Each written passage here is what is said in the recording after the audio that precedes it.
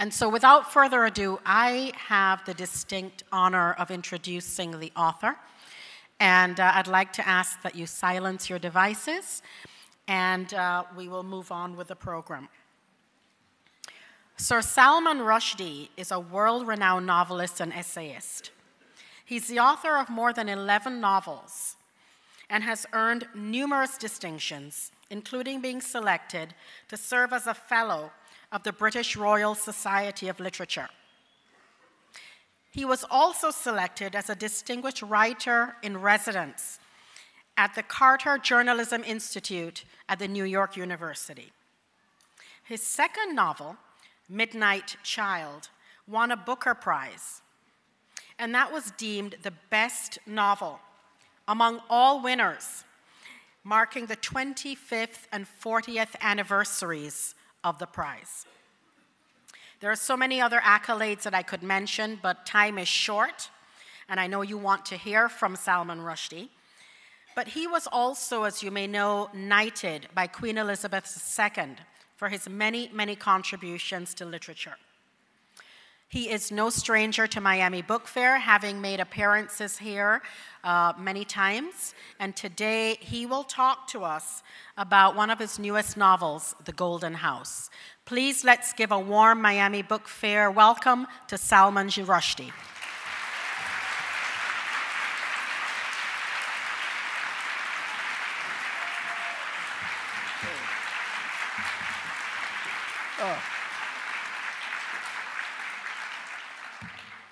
So thank you all for coming. It's always great to be here at the book fair.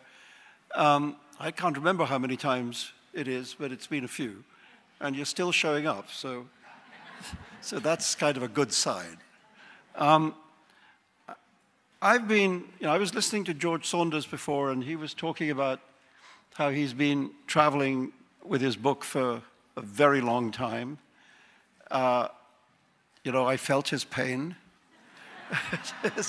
And by the time you get round to this point, sort of towards the end of a book tour, you begin to wonder what it is that you really want to say.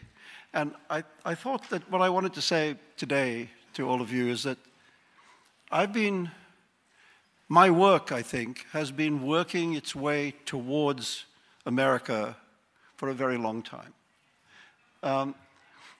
Back in the late 90s, I wrote a novel called The Ground Beneath Her Feet, which was partly set in India, partly in England, and the second half was set here, but that was a very different America. It was really about the New York City that I first learned about when I came as a kid. When I was like 24, 25 years old, I came to New York in the early 70s.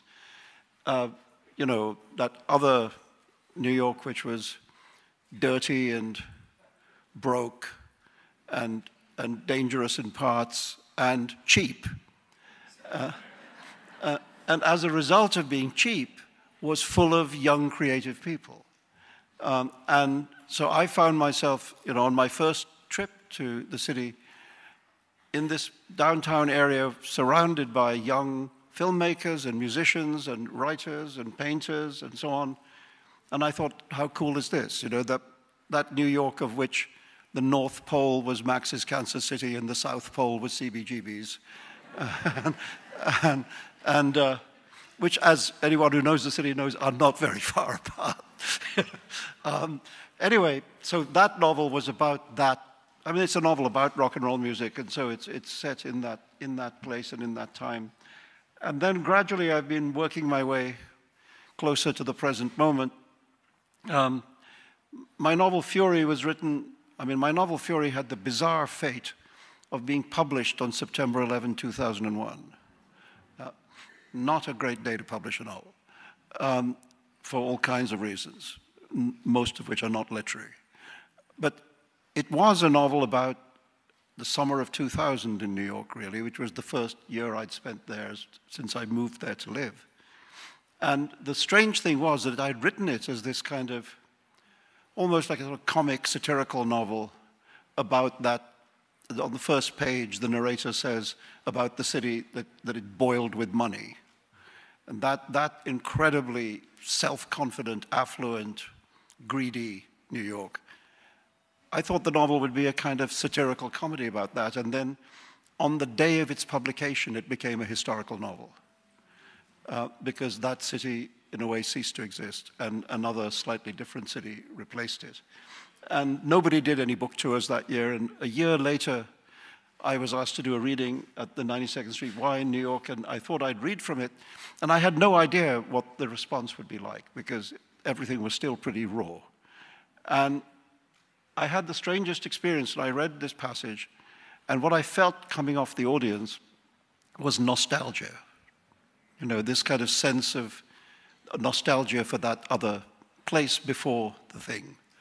And I remember at that time there was a day when in the Doonesbury comic strip, which I like, one of the characters said to the other, you know, I really miss September the 10th. And what happened to that novel was that on the day of its publication, it kind of became September the 10th. It became the novel of the day before.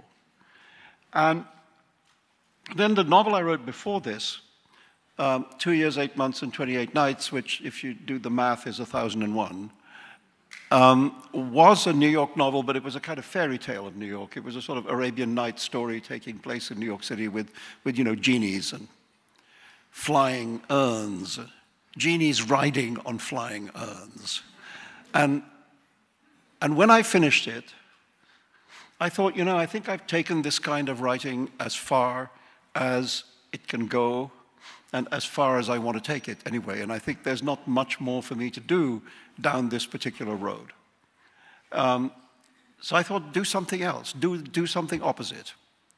And so this novel is, in a way, that in part the answer to that instruction to myself, which is, you know, hold the flying carpets, never mind about the magic noses, you know, 86 the genies. And to write a novel which was a different sort of a novel about New York, which is in many ways a kind of social panoramic novel.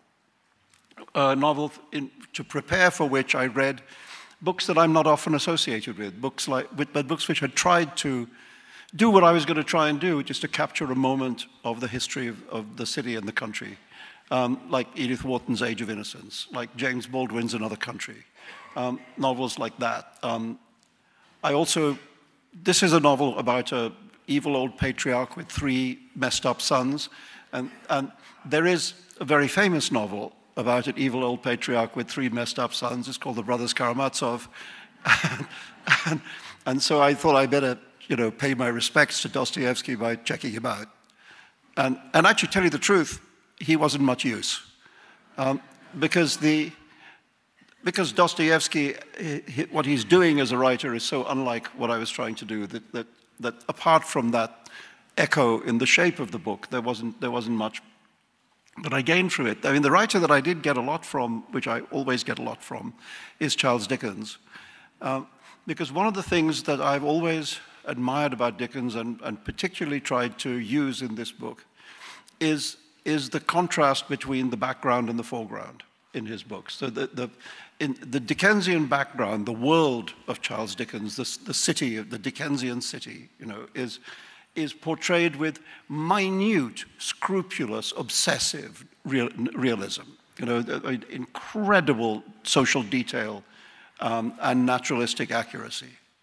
And so the world of that world, you know, the Dickensian city lives in our imagination even today because it's created with such incredible attention to minute detail.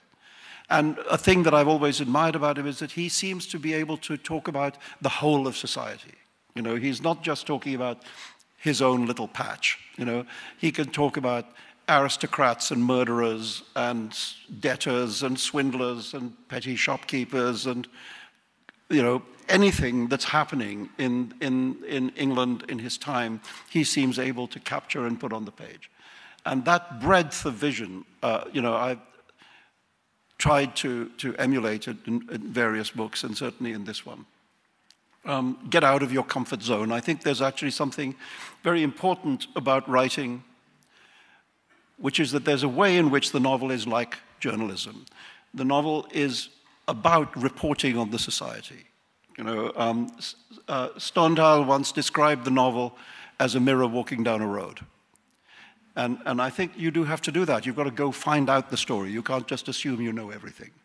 So, for example, in this novel, Nero Golden, this evil old patriarch, has been very involved with organized crime back in his original home country of Bombay, India, Bombay, the city of Bombay. Nero Golden, not his real name.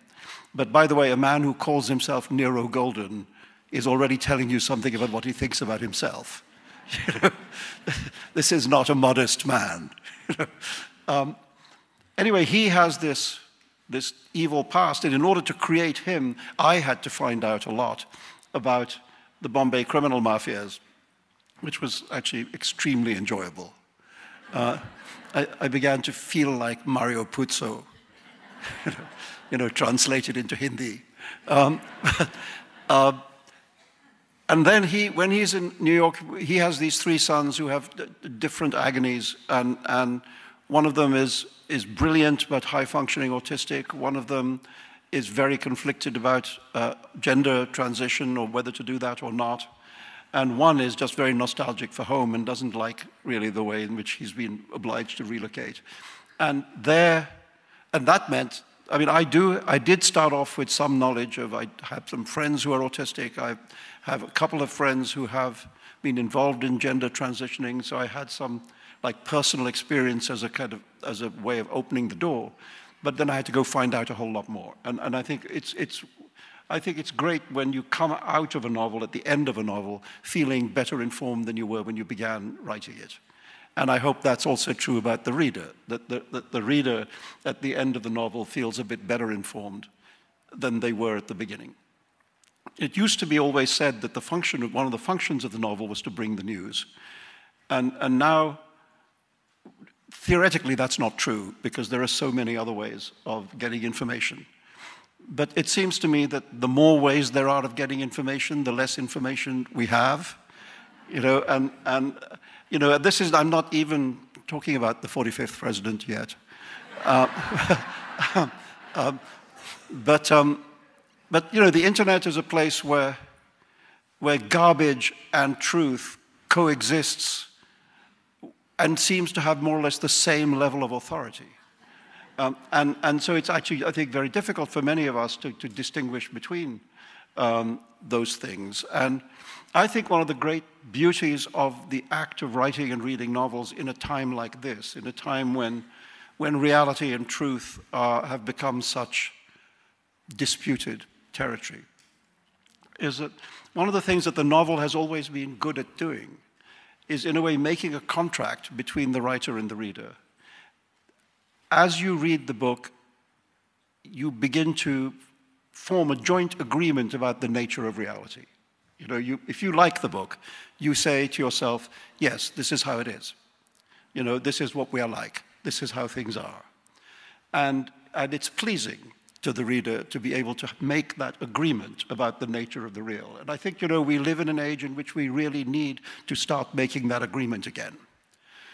We need to find ways, and reading good books is one such way, of getting a grip, once again, on what reality is, and therefore, by the way, what it isn't. This is in some sense a private novel. It's a novel about this family with its traumas and difficulties.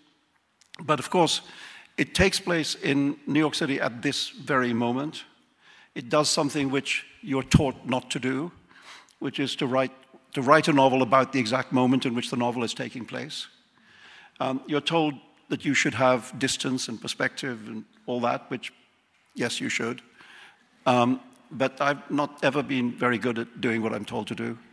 Yeah, thank you. And as I say, there are some of the very greatest novels which have tried to do this thing of capturing the moment in which the book is made. I mean, The Great Gatsby, The Bonfire of the Vanities. There's a whole string of these books. And I was rather proud to see that this book got compared to all of those. And I thought, if it's been compared to The Great Gatsby and The Bonfire of the Vanities and The Godfather, what book is that?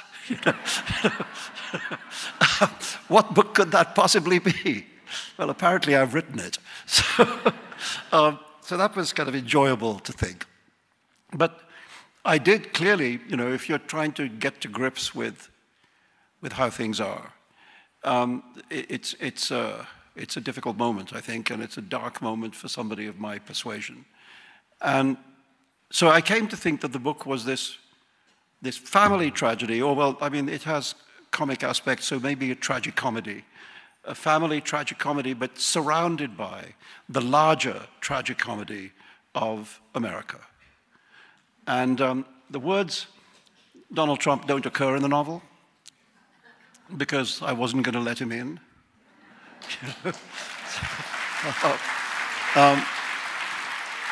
But there is at the background of the novel at one point, there is the question of the 2016 election is there. And it occurred to me that in a deck of playing cards, there are only two cards that don't behave properly, and one of them is the Trump and the other is the Joker. And I thought, well, I don't want the Trump, so I'll have the other one. So there is a character called the Joker with green hair who runs for president and wins. Batman nowhere to be seen, not an age of heroes. So there's that. So there's the context of the novel is not only political context. So I think if you're trying to write this kind of grabbing what used to be called the zeitgeist, you have to try and grab everything, whether it's people's obsession with cronuts, you know, or Occupy Wall Street, or whatever. You know, you have to try and let the book be elastic enough to let in what's going on at the time of its writing. So that was quite enjoyable to do. So yeah, it's a story within a story. It's the story of this family, broken family, inside the story of a broken country. You know, and I think that's really the thing I wanted to emphasize, because actually, if the election had gone the other way, I wouldn't have had to change hardly anything, because it seems to me that in many ways that Trump is an effect, not a cause, and that the rift in America would have been there if Hillary had won. If Trump were somehow to dematerialize tomorrow, it will still be there. And so Renee, the young filmmaker who is the narrator of the novel, who investigates this mysterious family, he's also very anguished about his country, and that's what he's anguished about. He's anguished not so much about a particular candidate, but about this incredibly divided reality in which people can't agree even on a simple thing like what is the case. And that was the book that I wanted to write, this book about a private fracturing set inside a public fracturing. And then to make it funny. And I don't know, I think I've got time. I'm going to read you just a little bit, because one of the most unexpected things about this book was a character that I had thought of as being a minor character. There's a certain point when Nero Golden comes to Miami. And he meets somebody there are no people like this in Miami. An extremely beautiful, very ambitious, gold-digging Russian girl. And you can see, completely fictitious. and she gets her hooks into him. And I just thought I'd read you a little bit about how she does that. But the most puzzling thing, or surprising thing about this book is ever since it's come out and people have been reading it, people really like her. And people keep saying to me, you know, that Russian girl, she's kind of cool. And I say, you know, she's the most self-seeking, selfish, amoral character in the book. They say, yeah, but you kind of dig her. You know? And so this is really a surprise to the author. You know, so I'm just going to read you a little bit about her. You can decide what you think. I've got about 10 minutes, and then we'll have some questions. I'll just read you a few little passages. Here is Vasilisa, the Russian girl. She is striking. One might say she is astonishing. She has long dark hair. Her body is also long and exceptional. She runs marathons and is a fine gymnast, specializing in the ribbon element of rhythmic gymnastics. She says that in her youth she came close to the Russian Olympics team. She is 28 years old. Her youth was when she was 15. Vasilisa Arsenyeva is her full name. Her region of origin is Siberia, and she claims descent from the great explorer Vladimir Arseniev himself, who wrote many books about the region, including the one that became a Kurosawa film, Dersu Izala. But this line of descent is not confirmed because Vasilisa, as we will see, is a brilliant liar, accomplished in the arts of deceit. She decides she wants to come to America. She wants to go to America and be adored and send US dollars back to her family at home. This is what she has done. She has flown the coop. Here she is in America, in New York City, and now in Florida. And she is much admired and making money doing the work the beautiful do. Many men desire her, but she is not looking for a mere man. She wants a protector, a czar. Here is Vasilisa. She owns a magic doll. When, as a child, an earlier Vasilisa was sent by her wicked stepmother to the home of Baba Yaga the witch, who ate children, who lived in the heart of the forest, it was the magic doll who helped her escape so that she could begin her search for her czar. So the story goes. But there are those who tell it differently, saying that Baba Yaga did eat Vasilisa, gobbled her up the way she gobbled up everyone. And when she did, the ugly old witch acquired all the young girl's beauty, that she became outwardly the spitting image of Vasilisa the Fair, though she remained sharp-toothed Baba Yaga on the inside. This is Vasilisa in Miami. She is blonde now. She is about to meet her czar. She's on Fisher Island.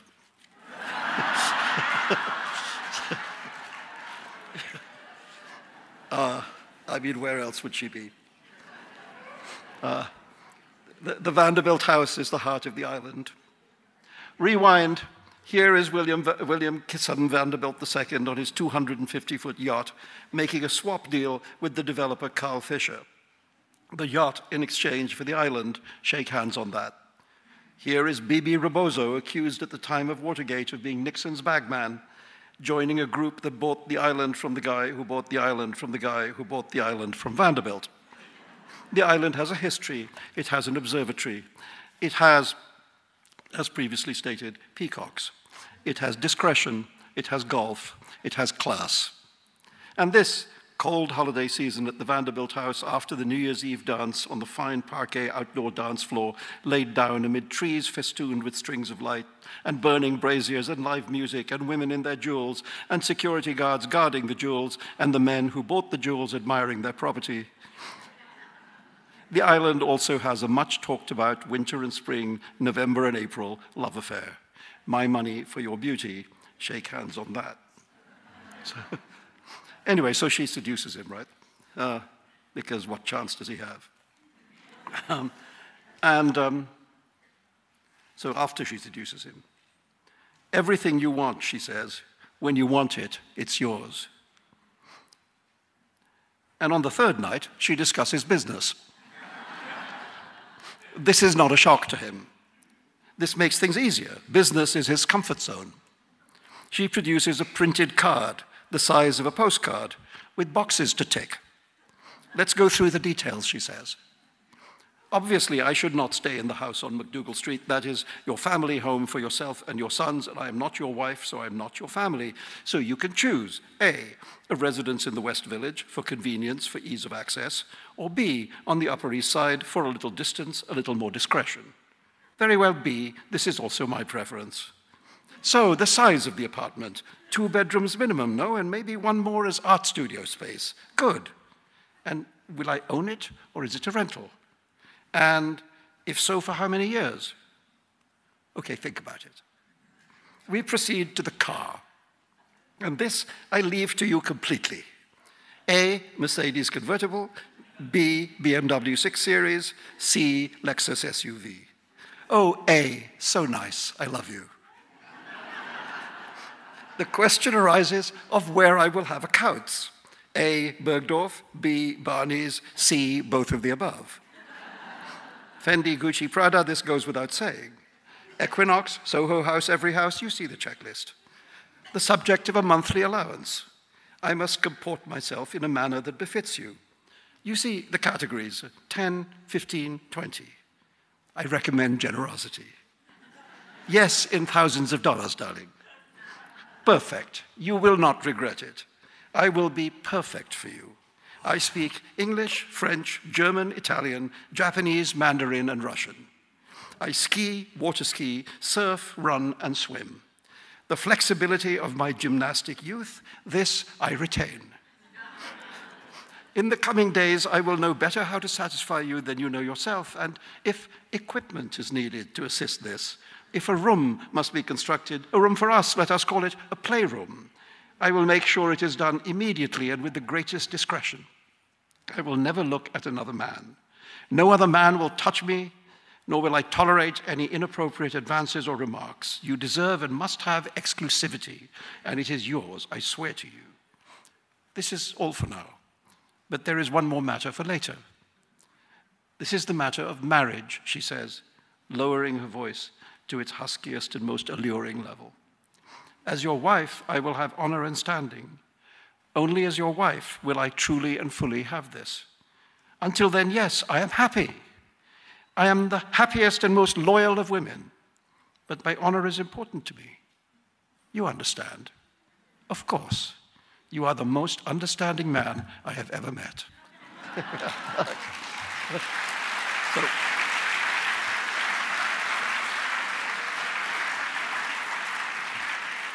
So yeah, my unexpectedly popular villain. Just goes to show that sometimes people like bad girls better than good girls. Anyway, so there it is. It's this novel about New York and America now, with at the heart of it a mystery from across the world. And it's very interesting. It's the first time, really, I've written a book which contains, which could be described as something like a mystery. Because there's this dark secret. This family has arrived going to enormous lengths to change their identity, to conceal their past, etc. Why? And when, of course, to write such a book, I have to know the answer to why, and then, in a way, you have to construct the book backwards. You have to decide exactly when to drip little bits of information into the reader's ears. And sometimes it's disinformation. You know, there's deliberate misdirection. You know, look over there, where everything's happening over here. The president is good at this. But it was fun to write a mystery. And one of the non-writers who really helped me to do it, and this is the last thing I'll say before questions, is Alfred Hitchcock. I mean, strangely, the place in Greenwich Village where the novel is set, I discovered was about 100 yards away from what Hitchcock had in mind when he made Rear Window. And it has a kind of Rear Window feeling.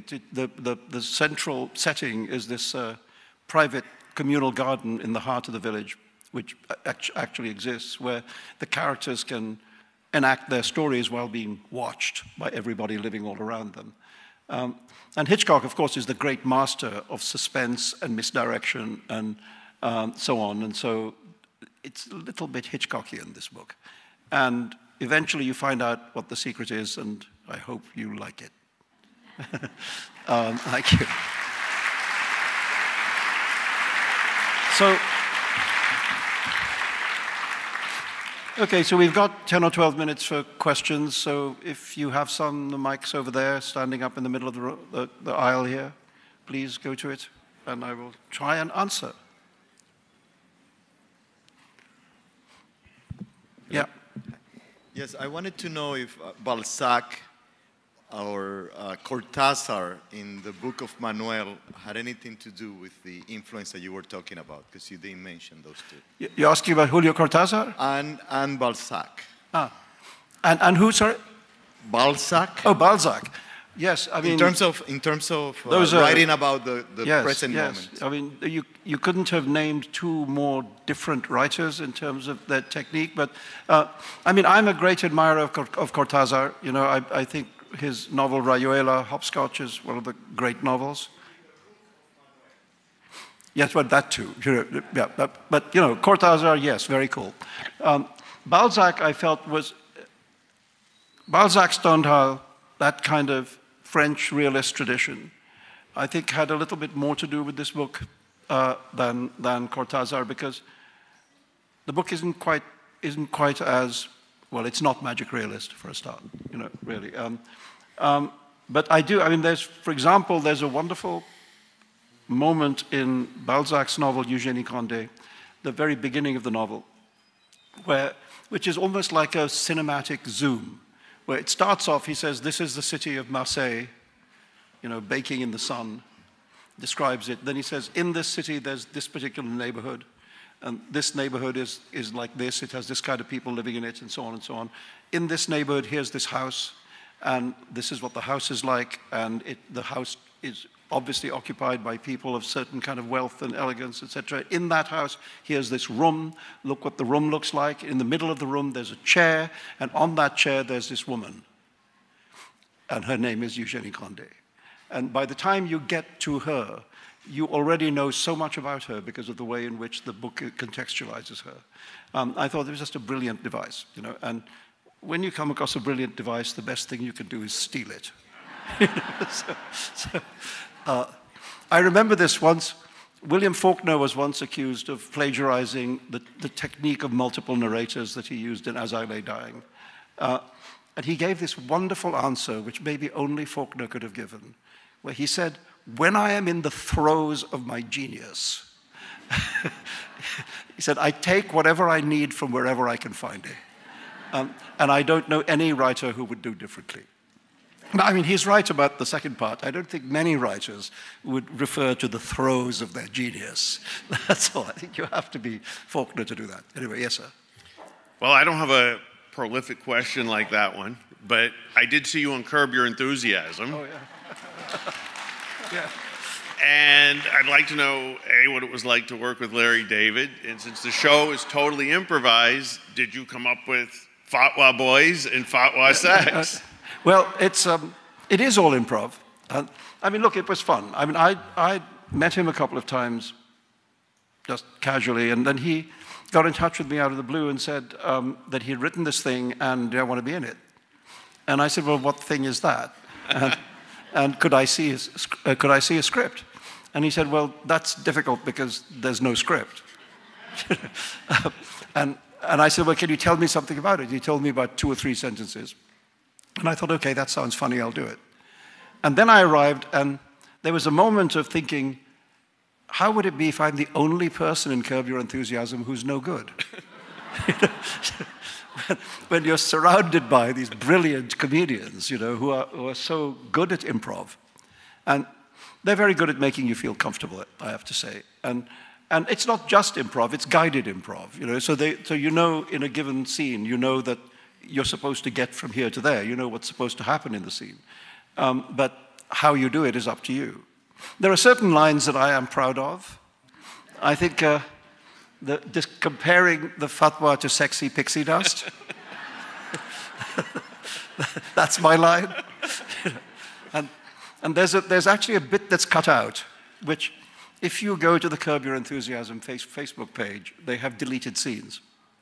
And there's a deleted scene, I mean, I can see why they cut it, but it was fun, which is in between the 2 scenes that I was in. One is, the first scene, you know, is when he comes to visit me in my house, this unbelievable mansion with servants and so on. And then we go to this restaurant. Well, there was a scene when we're leaving the house to go to the restaurant. And as we're walking out, he says to me something like, so are there female butlers? And I say, yeah, I mean, yes, I think there are. There's a few. There's some female butlers, yes. And he says, because that would be better, like a female butler, because there'd always be the possibility of sex. and I say, no, Larry, that's you don't understand. There's a rule in the butlering world. And he says, what's the rule? And I said, the rule is don't fuck the butler.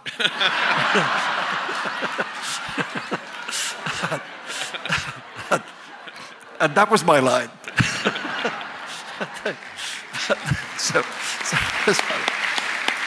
Anyway, you know, all I can say is it was two of the most enjoyable days I've had for a long time. Thank you. Hi. Speaking of fatwa, I was 6-year-old in Tehran when I heard Ayatollah Khomeini's fatwa against it being read on the national TV. And my mom told me, see, this is why you shouldn't criticize Islam. So fast forward 28 years, I'm an ex-Muslim now. I'm still being told by Americans and Canadians that I shouldn't criticize Islam, but this time in the name of diversity. So my question is, how do you see this dynamic between Islamic culture and Western culture play out itself, and what would you suggest to me and other ex-Muslims as the best approach to talk to the Westerners and Muslims to make some sort of a balance? It's an honor. Look, thank you very much. Thank you. I think just say what you think. There's nothing else. You know, you can't second guess people. I mean, if you believe things to be true, you should say them. You know, I mean, Islam is not immune to criticism. No set of ideas is, just because they pay lip service to a non-existent sky god.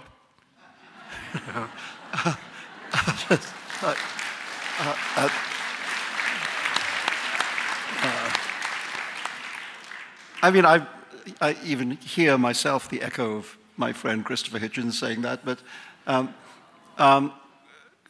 now that Christopher is no longer with us, I think I'm probably like one notch up in the line of most aggressive atheists. Yeah, we need it.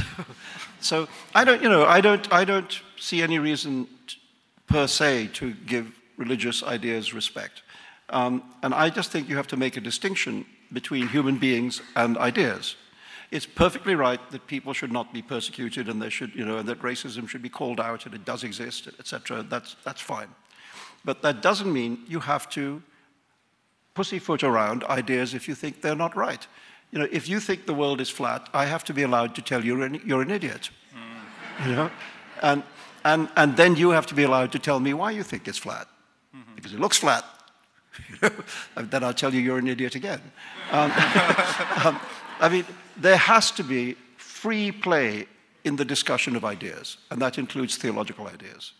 And you just have to distinguish between that and attacking human beings. They're different things, people and ideas. And they get blurred in this kind of conversation, and they need to be kept apart. How do you see this?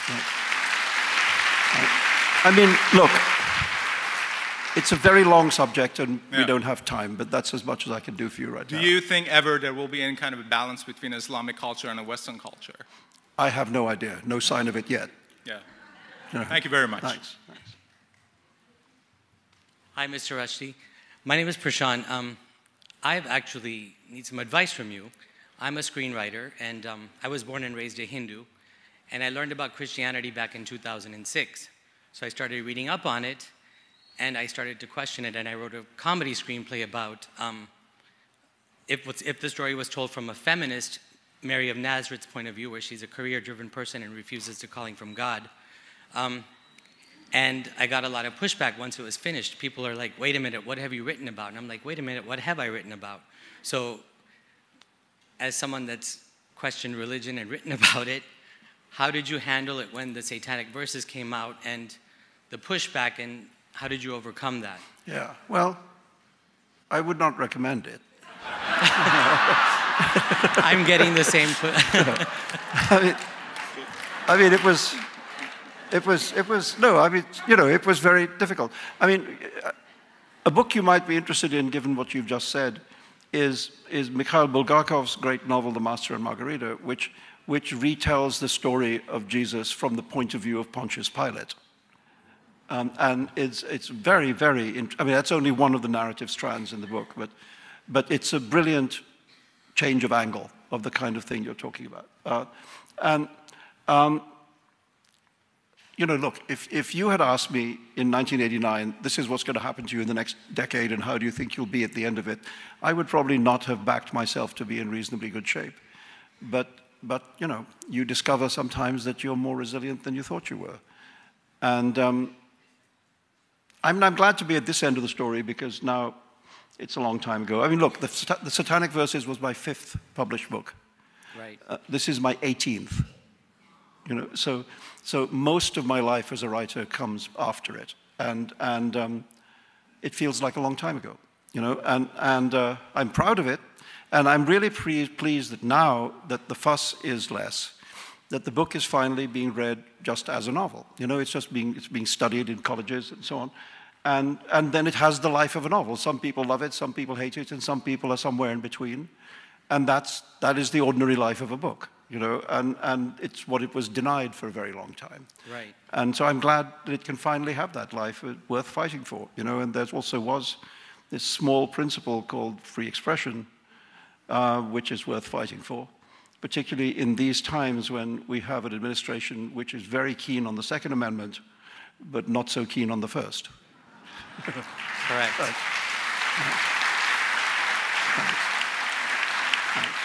Thank you. Thank you. I've only got 2 minutes, so let me try and answer. This may require less because you touched on it, but regarding Christopher Hitchens, have you speculated much about what he might think about this day and age? Who might think? Hitch. Yes. You know, it's very difficult because Christopher hated the Clintons. Christopher's dislike of the Clintons was pathological, you know. So what would he have done? I don't know, because I mean, was far too smart to buy into, you know, Trumplandia. Yep. But I think he'd have been quite conflicted, you know. But, you know, I don't know, we need him, but we don't have him. Yep. Thank you.